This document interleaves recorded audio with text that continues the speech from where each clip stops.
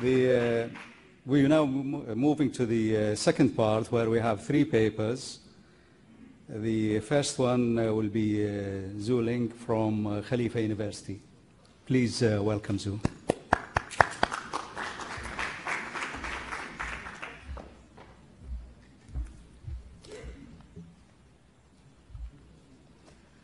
A very good afternoon to everyone. So today I would like to share with you a study that has been conducted in Khalifa University. So we implemented computer game-based learning in a general chemistry for engineering course.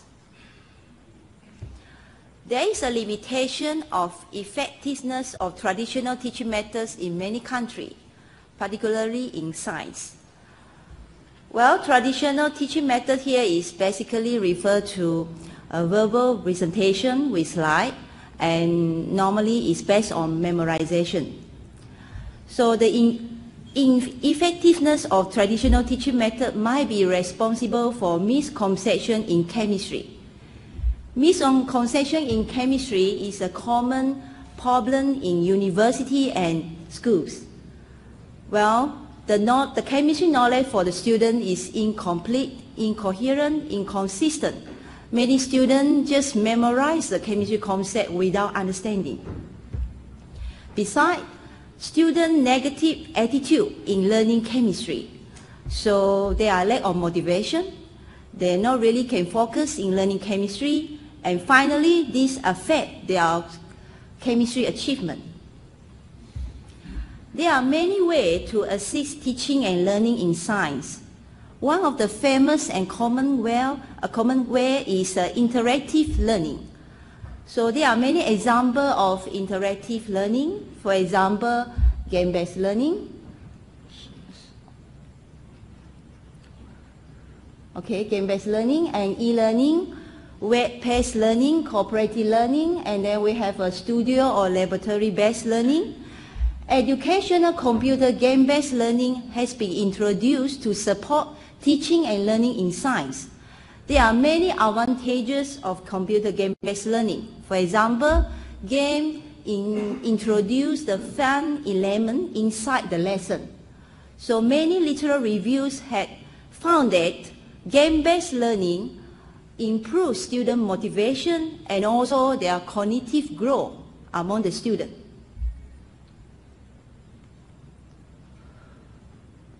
Even though many people in favor of educational computer game-based learning, there are lack of data of this performance of this method and some methodological flaws. For example, lack of control group compared to the treatment group, lack of studies, especially in long-term learning effect. So in our study, we introduced 2 experimental designs to solve this problem, and we investigate our study throughout the semester. So our main objective is we would like to investigate the effect of computer geography like educational science game on student chemistry achievement and student attitude in general chemistry for engineering major at Khalifa University. We adopted experiential learning theory as to explain the science learning cycle and to explain it, to know its effect on chemistry achievement and the student learning attitude. Experiential learning theory is based on 4 learning cycles. The first one, concrete reflective observation. The second one, the third one, abstract conceptualization, and finally is active experimentation. So our students with different computer experience, different pilot science knowledge, different English language as input, enter the class and start the learning cycle. So they have a traditional lecture section and followed by a science game session as a part of the teaching and learning process. So while the students play the game, so they will reflect on the related topic on the lecture and try to answer the question. They will conceptualize and develop science concept, and next they were actively involved in all other questions and also other class activity to enhance their knowledge before moving to next lecture session or game session to continue their learning process. So we apply the two experimental design in our study. So in each class, we divide our students randomly into treatment and control group. So all the students will have a pre-test at the beginning of the semester, so which consists of a demographic survey to identify their age, their English background, their computer language and knowledge, and so on. And also they will have a chemistry achievement test. We introduce general engineering chemistry college readiness test, which consists of 5 categories.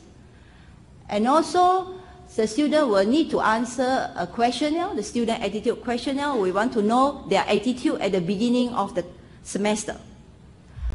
After the pre-test, so the control group, so will have a traditional teaching by the instructor and have a computer game replacing the problem-solving exercises. And for the control group, that's for the treatment group, for the control group, so they have a traditional teaching by the instructor, but the problem-solving exercise will be conducted on paper. So at the end of the semester, so all the students will have a post-test. So the same chemistry achievement test, same student attitude questionnaire will be addressed to the student, and there also an interview section for all the instructors and the selected student. So here are some features of our games. So the first, all the treatment students, they will get a USB key. So they will insert their USB key to their laptop and start the program. So first of all, so they will ask the program will ask them for their detail information like their name, their ID. So they will fill and then click confirm.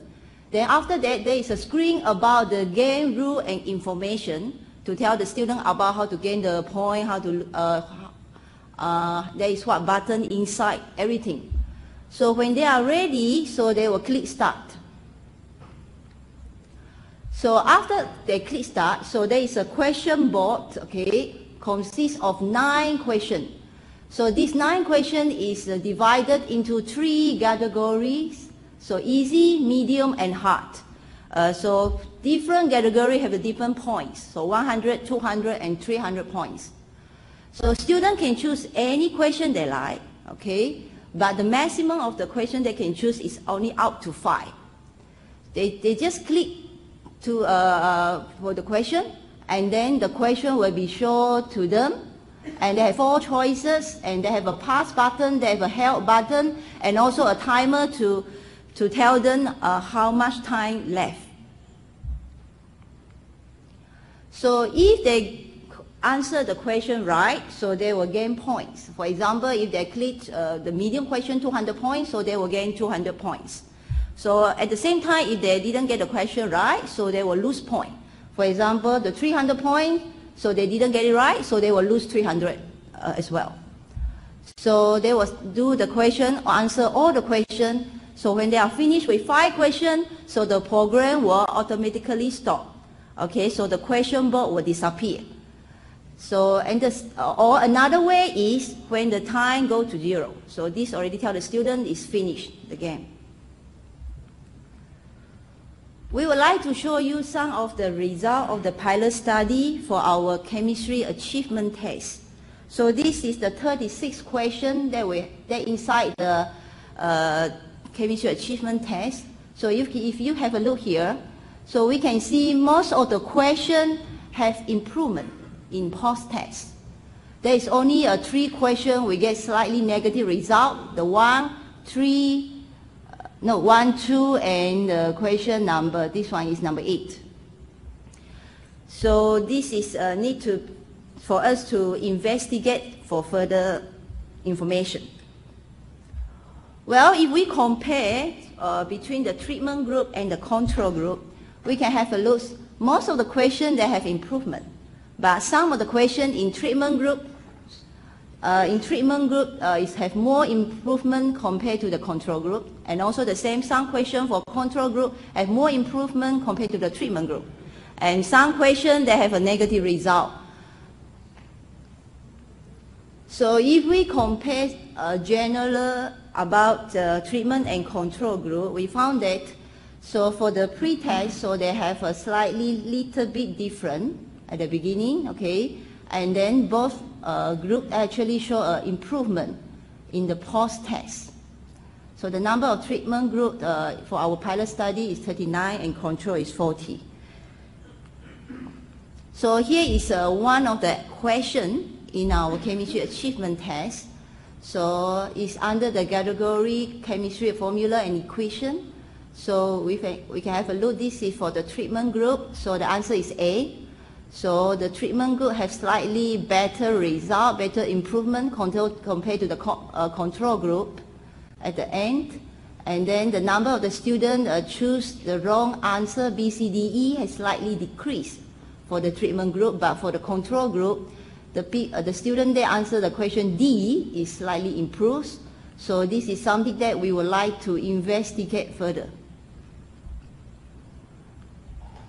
To summarize my presentation today, the research problem that we are addressing is about limited effectiveness of teaching method in the UAE, especially the lack of motivation and also the negative attitude among the students in learning chemistry. We introduced educational computer game-based learning as a way to improve the student motivation and student learning attitude. In doing so, we wish to provide an alternative way to improve the science pedagogical practices. From the research point of view, we think that originality of our study is that it is applied to a diverse Middle Eastern audience for whom English is a second language. So if the study is successful, this will provide a strong evidence of the method efficiency and the widespread applicability.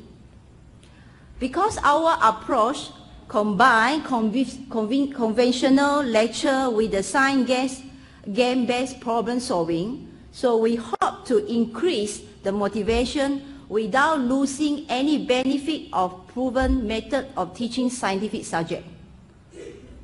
Finally, we would like to acknowledge the support from the Khalifa University Office of Research Support, especially for Ms. Mariam Hassan, Professor Burton, and Professor Burnell. And also we would like to thank to all the chemistry faculty for their assistance in data collection. And finally, we really thanks for all the participating students, especially in fall 2012 and spring 2013, who enrolled in Chemistry 115 classes. Thank you very much, and I welcome any question.